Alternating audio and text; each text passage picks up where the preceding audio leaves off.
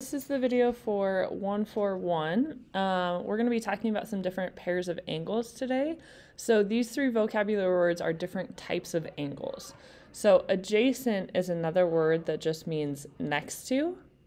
So these are two angles just right next to each other. So they have to share a side. So they're always going to have a common vertex and a ray. So like angles 1 and 2 are sharing this ray and this endpoint.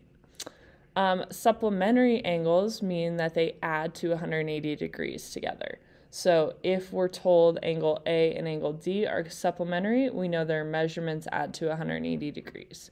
So maybe I'll label this A and D so we can use that.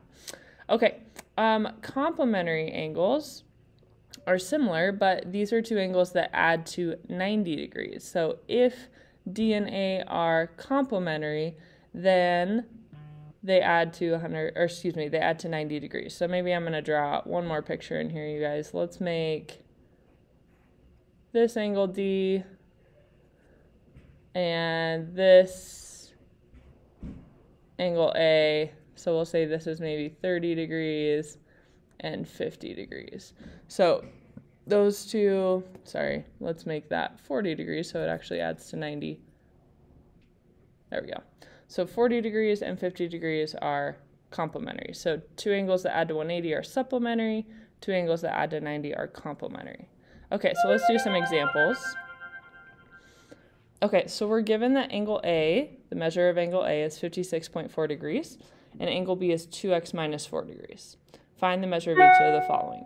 Okay, so they want me to find the supplement of A. What that means is they want what angle, when I add it to A, gets me to 180 degrees. So we're going to say angle A, which is 56.4 degrees, plus its supplement, so some unknown angle measure, has to equal 180 degrees because we're looking for supplement, which goes with supplementary. So if I just subtract 56.4, we get the supplement to equal, so we're doing 180 minus 56.4. And we get 123.6 degrees.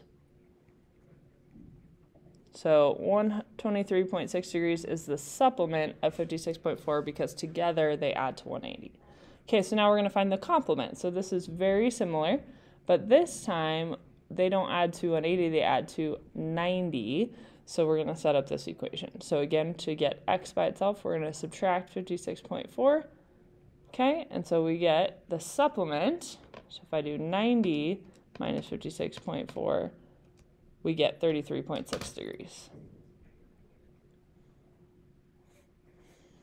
Okay, so now we want the supplement of angle B. So here's angle B. So we don't have a number for angle B, we have an expression with x, but we're still going to set up the same thing. So I'm actually going to use a different variable though, since x is already involved here. So we're going to say 2x minus 4 plus y equals 180, right? Because together these two angles have to add to 180 if they are supplementary. So I want to get y by itself because y is the supplement. So I'm going to subtract 2x and I'm going to add 4. So we're getting y by itself. Okay, so I have y, that's the supplement angle. And then I have 180 plus 4, which is 184, and then minus 2x. We don't know what x is, so this is as far as we can go. To write it as an angle and put the degree symbol, I'm just going to put that in parentheses.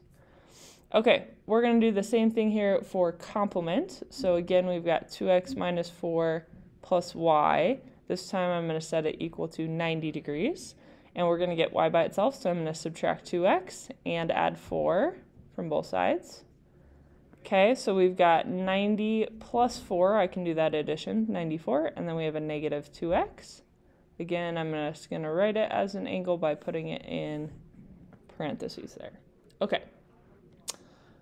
This one we know an angle's measure is 3 times the measure of its complement. Find the measure of the angle and the measure of its complement. Okay, so we know complement means that together they're adding to be 90 degrees. So I'm going to draw two angles adding to be 90.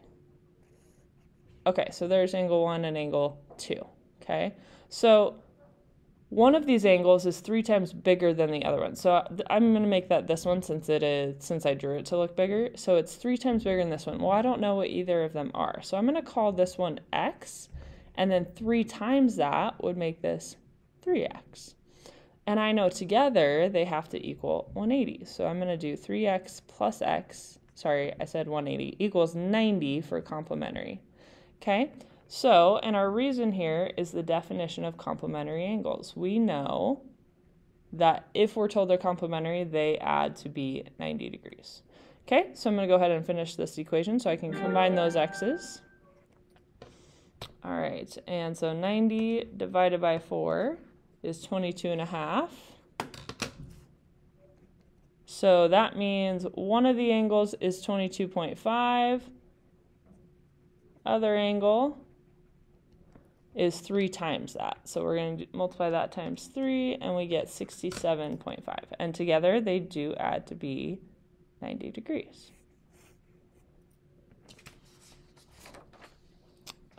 And I think that is it for this video, you guys. Thanks for watching.